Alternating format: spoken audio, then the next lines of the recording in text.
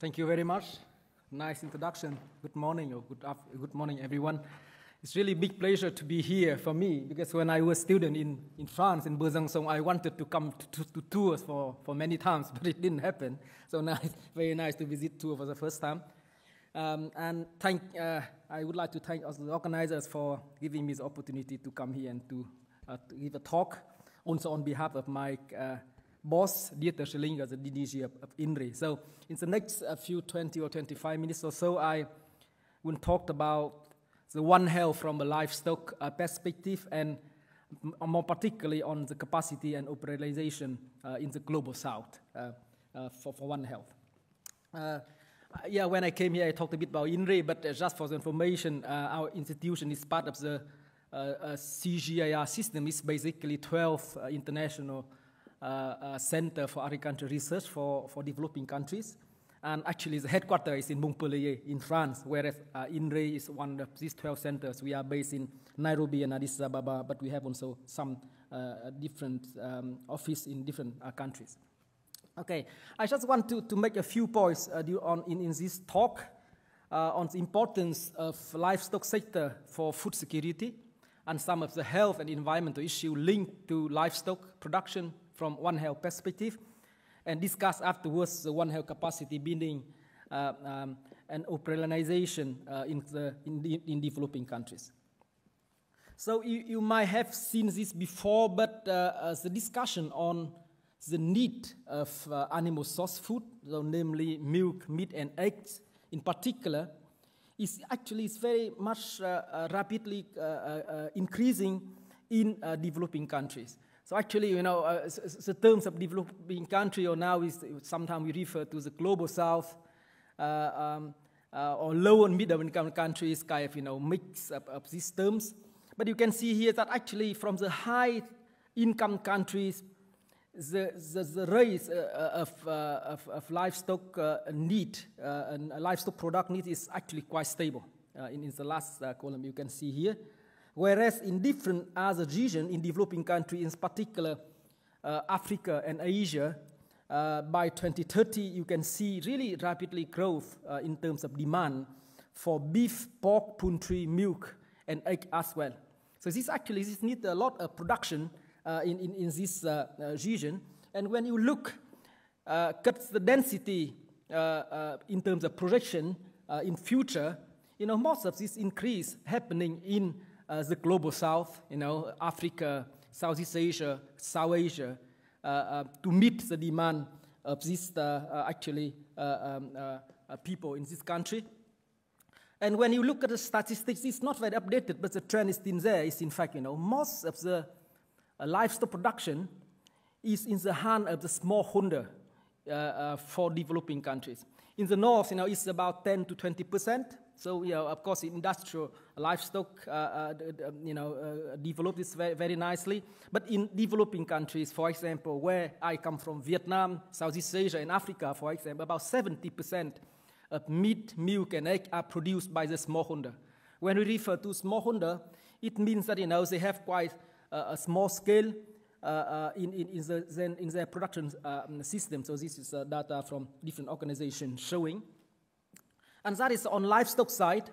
And recently, with the pandemic, we talk more and more about the bushmeat and wild meat consumption in different countries. And from that perspective, from a livestock research perspective, we are also dealing with that. For example, here you look at the data in 2016 for China. Of course, after the pandemic, China banned on this wildlife farming and wild animal trade. We are not sure what's happening in the reality between the policy and the enforcement. But for example, the wildlife farming industry in China is really huge. It's a business of $73 billion US, and it's employ also many people in this country. And this, of course, is a big business. When you move to another country in Southeast Asia, for example, Vietnam, Laos, Cambodia, you also proportionally see this kind of thing. And the consumption of wild meat animals in Southeast Asia and China is the high value food compared to the food insecurity in Africa. During COVID, for example, many people poach and hunt wild animals for food because they don't have food for that. So it's come from different perspectives too. But the point I want to make is, in fact, from a livestock point of view, we have the livestock in the classic mean, but also, the wildlife farming in different countries and consumption.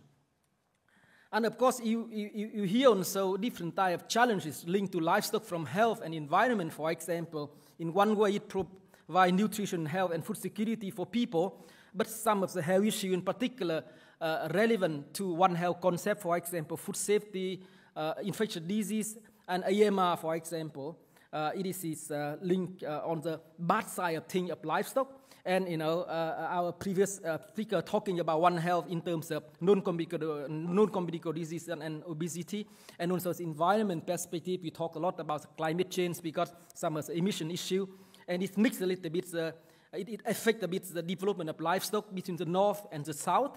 And to remind you that, many people in the south don't have access to animal source food or protein. So actually, the discussion is we have a lot of nuance between the north, where people eat too much meat, in particular beef, linked into climate change, whereas in the south, people should have the right to eat meat, and it's sometimes affected by this global discussion of climate change. Here, I just want to address some of the lessons learned of the work we have been doing in CGII and INRI, but also in embracing also the work of other people on the topics of livestock and the informal market. So it's very much linked to the food safety. We really address three things: food safety, AMR, and zoonosis. And you know that most of the food in developing countries coming from the informal market, or sometimes we call traditional market. And when we move to the east in China and Southeast Asia, we also call the wet market, depending on where we talked about. And it's estimated about 80 to 90% of food for people in that area coming from informal market. And we have challenges in this type of setting because the hygiene is not good. Sometimes the infrastructure is not optimal. So the safety of food sometimes is not good over there. And we need to address this thing. And recently, the report from WHO and the World Bank showing that the burden of foodborne diseases is comparable to the big three in terms of daily loss, namely HIV/AIDS, tuberculosis, and malaria. So that's why, the instruction to fund some of this research on food safety is also important recently. And in terms of economics loss, it's about $100 billion loss per year due to the foodborne diseases. And in this context, what do we do? Actually, we come up with the risk-based approach and also some intervention that is simple and socially acceptable in this kind of environment. So we conduct risk assessment to estimate the burden of health and economics of these foodborne diseases, but really coming up with very practical and simple technology and training to change the behavior of different food actors along the value chain, in particular linked to livestock, people working at slaughterhouse and in the wet market, and where they have the critical control point to control the safety of this thing. And for that, we work on the kind of simple technology to address this thing. And sometimes you see the standard in some of the country are not met by the food system over there. Traditionally, if you take a pork or meat sample in the wet market, you find the salmonella contamination prevalence is about 50%, whereas where you go here in France or developed countries, it's 1 to 2%.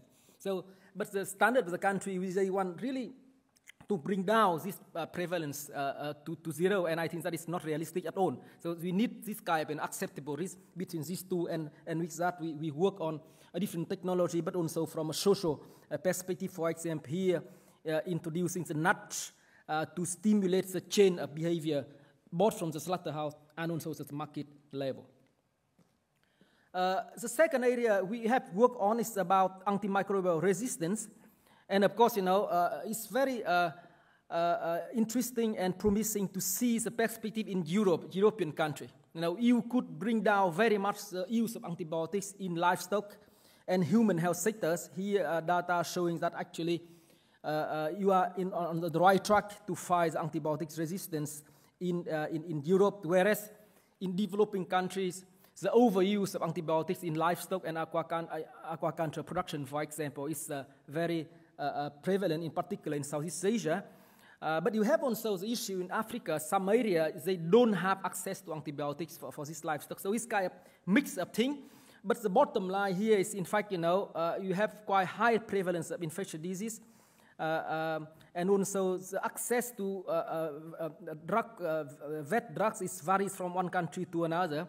And in particular, the knowledge of farmers on AMR is not there in most of the case, but also the incentive for them to use antibiotics to push the crop promotion of animals. This is one of the key issues that we need to work on. We have also the issue of low quality of antibiotics, and also how people trust the local vet in prescribing or seeking the support from local vet or not when the animal are sick. So it's really from one region to another, and in these kind of areas, you have very low of biosecurity and the environment, and dealing with AMR in that area is very, very challenging. Next area is about zoonotic disease or neglected tropical diseases, and the challenge here also that basically for some of these tropical neglected diseases, when the country increase the level of economic growth, so automatically the infrastructure is also improved. For in Vietnam, for example, 20 years back, we had a very high prevalence of cysticercosis, and now our studies show very low, less than 1% prevalence in quite remote area. And it's linked very much on the improvement of sanitation system, thanks to the investment of government and also behavior change. But this has been very challenging for many African countries and remote area. We have solution in some of these things, and I like the approach Chris talked about environment before, and actually very much on my previous work, we refer to eco-health approach. So to solving certain complex health issue, we really need, like One Health is part of the system approach we are working, but we need really a kind of integrated intervention, not about vaccines, not about drug alone, but also in the same time investing on sanitation and water and also behavior change, and only in this way we can solve comprehensively the things related to neglected tropical diseases. Another area linked to livestock is about emerging infectious diseases, and here this zoonotic disease, in particular Rift Valley fever, in Kenya in particular, our colleagues are working on, is really to look at different risk factors and also coming up with a vaccination strategy for the country. And recently, Europeans are also concerned about Rift Valley fever. I think that EU developed a new program to fund Rift Valley fever work, because there's a lot of transmission, or increasing transmission of Rift Valley fever into EU because of the travelers from Africa and other countries. And actually, from our perspective of livestock, we look at both from the wildlife and also from livestock to come up with a solution. For example, here there are some trials of vaccines. It's not my area, but actually in Kenya we have a range, we have a park of 13,000 hectares where that can offer very good interface between animal, wildlife, livestock, human, and environment to test different type of vaccines, and also studying on the interaction of different groups of human and animals in that areas.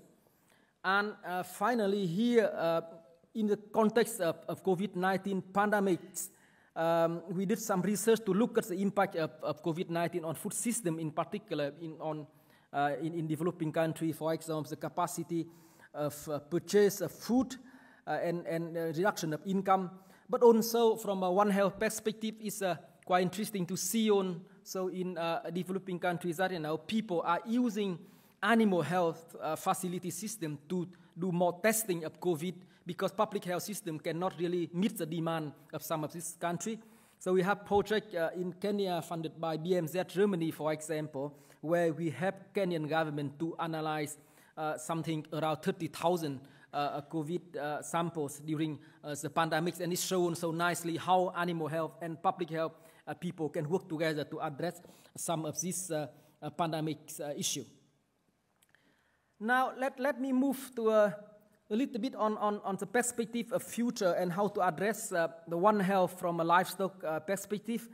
Here, I would say that, we are in very glad to see the open definition of One Health recently developed by OLEP, One Health high-level experts panel in 2021, and this is very much approved and supported by WHO, FAO, OIE, WA, and also UNEP, joy to support this definition. And it links a little bit to my question to Chris in the previous talk, is about what is the One Health here? And finally, you see, One Health can be everything when you look at this new definition. It can be climate change, it can be obesity, it can be environmental health. And of course, each of us here, it looks to me that this is the first One Health conference or meeting I saw many people from medical side to come. Because usually when we go to One Health conference, for example, it's very much dominated by vet people. So can you raise your hand if you are from animal health or veterinarians? Okay, not many. Can you raise your hand if you are more from medical science side of things? You see, this is really 50-50, very good proportion here. But, we can position ourselves also from a perspective of the interest of the institution and about the work we are doing. So from that point of view, ILRI as a livestock research institute, we develop the One Health strategy where we position what is One Health for us and what type of One Health work we can do. And of course, we can come up with quite a large vision. But the key themes, areas we can address from INRI and CGAI is really on epidemics and pandemics caused by emerging viruses.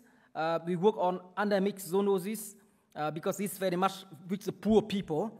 The foodborne diseases I mentioned before and antimicrobial resistance, AMR. And the way we do is really coming up with three main pillars. On technical, is more on the research side of things, but more and more we look at the policy and the institutional setup of One Health. Because at the end of the day, with a lot of research, we show how to bring it to make One Health happen on the ground to change the life of people. And we are having a few initiatives at the moment to address this One Health in the new context. Actually, we have at the moment one CGII initiative on One Health, so I have a pleasure to lead and co-lead this with our colleague from IPRI, International Food Policy Research Institute, to protect human health by improving the detection, prevention and control of zoonosis, foodborne diseases, and AMR in developing countries. So this is actually a global project. We work in 7 countries, so 3 in Asia, Vietnam, Bangladesh, India, and in Africa, we work in Uganda, Ethiopia, Kenya, and Cote d'Ivoire. You see, the 3 main pillars is really to reduce the disease emissions and transmission of zoonotic diseases, foodborne diseases, and AMR. SkyUp, main pillar, One Health we refer to, as you can see here. But also we add a quite interesting component to look at the economics, governance, and behavior of One Health. As I said before, we need to identify the barriers that prevent from applying this One Health at the institutional and government level, and also the environmental, looking at water issue. Another set of projects is, and this is very much focusing on Africa. We have a set of projects funded by Germany and OECPS from EU, looking at the research on One Health for Africa, but in the same time strengthening the capacity of the government and One Health practitioners in Africa. Here we have a One Health Center in Africa looking at the capacity building in different countries on neglected zoonotic diseases, emerging infectious disease, food safety, informal market, and AMR. And recently the COHESA project standing for capacitating One Health in Eastern and Southern Africa, looking at the more on the operational aspect of One Health in 11 countries in Africa. And to do that, I think that strengthening the national One Health platform or partnership is important. We have some good examples. For example, Vietnam, they developed the One Health Partnership where they bring Ministry of Health, Agriculture, and Environment to work together on One Health at the ministry government level. In Kenya, they have the Zoonotic Disease Unit where Health and Agriculture ministries work together to control zoonotic disease. But actually, it is very high level, and I think that most of international organizations and research institutes need to assist them to strengthen the intersectoral collaboration at national level. That is important. But also, it's not about the high-level strengthening capacity of One Health alone. We need to bring One Health also on the ground. And for that, we develop different One Health field sites or labs at the local level, because you need to really bring local people from different perspectives, for example, public health people, animal health, university, but even students, like many people are doing the Master of One Health here, to work together on a specific site to make One Health happen. We opened the One Health site in Nguyen last week, but we developed also other One Health site in southern and western of Kenya, where we have access to the lab in the field so that people can sample and treat and analyze some of the basic analysis in the ground. And for some more advanced analysis, you can send afterwards to the more advanced lab in different provinces. The next thing is about next generation of One Health people of next generation, and actually Chris already addressed this very nicely. I just want to bring the example from Southeast Asia and Africa here. USAID has been funding quite a bit program on capacity building for universities. So we have Southeast Asia One Health University Network. INRI contributed to that also, and we develop curriculum, we develop training for students, but also for lecturers at university and government people about the core competency of One Health. A core competency is not about zoonotic disease, AMR, food safety, but also the soft skills on behavior change, working together, because intersectoral collaboration is important. In Africa, we work also with University Council for East Africa to develop curriculum on One Health, on food safety, that are being applied also in different universities in that region. And finally, I think that the coordination of One Health is important. In Africa, you have many One Health projects. For example, our study showing, you can see here, 100 One Health projects in Africa.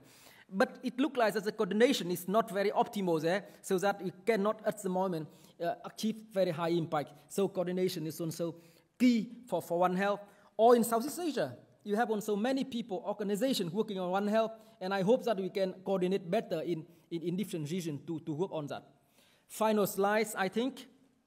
From these things, and as we are from research perspective, so we need to come up with more evidence on One Health, and this is one of the reports we developed together with UNEP during the pandemics on preventing the next pandemics, addressing the cause of pandemics, but also the solution for that. But recently, we launched kind of, different reports to promote the investment in One Health.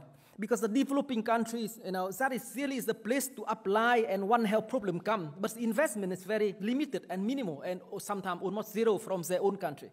To do One Health in this country, most of the resource coming from outside. You can see in different examples. So I think that we need to advocate more on investment to make the case of One Health. And here we launched a series of brief to invest, how to show donors, to show government and also practitioners or private sector how to invest in One Health linked to livestock in particular to ensure different type of things, for example, through food safety, through AMR, through zoonotic disease, through environment, but even on gender.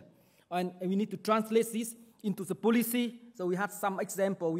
We developed nicely One Health work on food safety. We brought into the government take up to develop new program to control food safety in Vietnam, for example. And to do that, it's not about a medic or vet or politician, but really the example to really need to bring all these people together around the table. So that is about One Health working together. The example, we work on parasitic diseases in Laos, where we could bring government people, medical people, vet, but also scientific and school to discuss and do some interventions. That is the Akama Cross project funded by EU, implemented by CIRAT in particular in Southeast Asia. Okay, it brings me to the end with some key message. I think that livestock is important in ensuring the food security in our world, in particular for developing countries. But this represents some health issue and challenges we need to address for livestock, but also for wildlife farming. And as the capacity building and operationalization of One Health in developing country need to be done really from different levels, regional, country, but also local level, like I talked about the One Health FinSci and One Health Lab. And from a research perspective, I think that we discussed this morning already, we need to come up with the portfolio to address different perspectives on research capacity building, but also engage also stakeholders from different sectors to address One Health, and hopefully we can prepare better, detect, and respond to this health challenge. Thank you very much for the attention.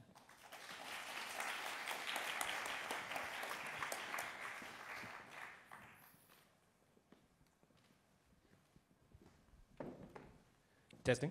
Okay. So do we have any questions from the audience? Perhaps. Just down here.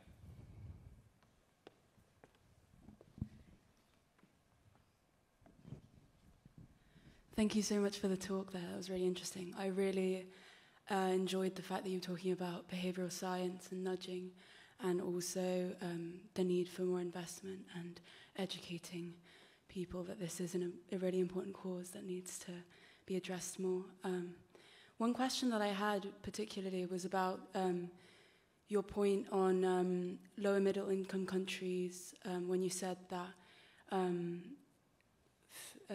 wild markets are in fact safer, you were saying, than supermarkets. And I'd like you to expand on that, because wouldn't there be more regulation in supermarkets? Okay. So if I get the question well, it's actually you want to know more about the role of wet market or traditional market related why to it would food be safety? safer, because you were So how are I safer? Yeah. No. It's the traditional market is not safer than the supermarket, but it's not always less safe than supermarket in different contexts. Some of the studies show that in Africa and Southeast Asia, some of the samples, meat samples from supermarket, have the same level of contamination of bacteria, or sometimes higher than the traditional market or wet market.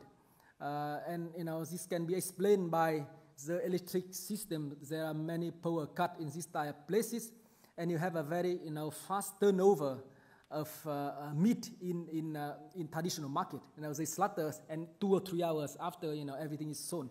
So that is actually the balance between the two. However, from a long-term perspective, we need to improve more the hygiene and the practice in traditional market, because we cannot close this. You see the example of China to close some of the wet market because of the pandemic.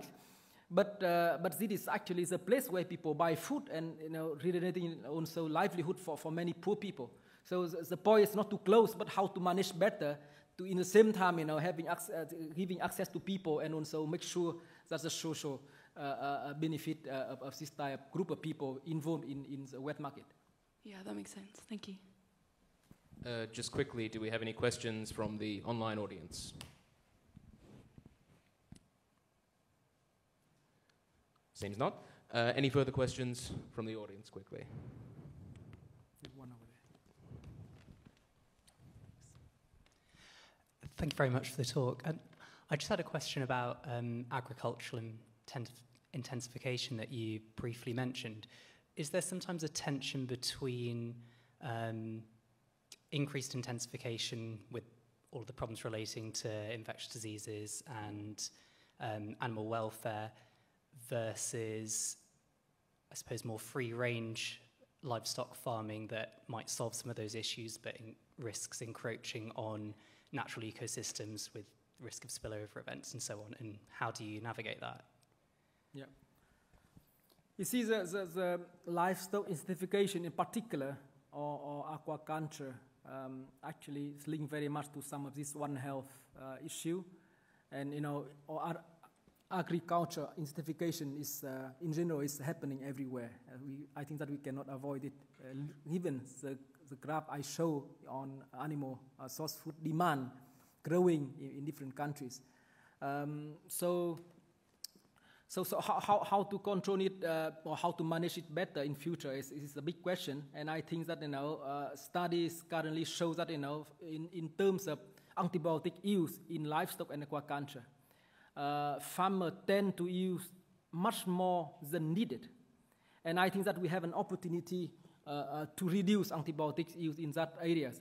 A few years back, the data estimates show that to produce 1 kilogram of pig or pork or chicken live weight, Southeast Asian countries use from 150 to 200 milligram of antibiotics, whereas in the Danish system they use something like 10 to 20 milligram. So it's a factor of 10 higher in Southeast Asia compared to European system. So I think that we have an opportunity to reduce from that thing, and it should come from biosecurity, it should come from behavior change and knowledge of farmers. And also in particular, we need also a stronger reinforcement system of regulation in the country to control some of these things.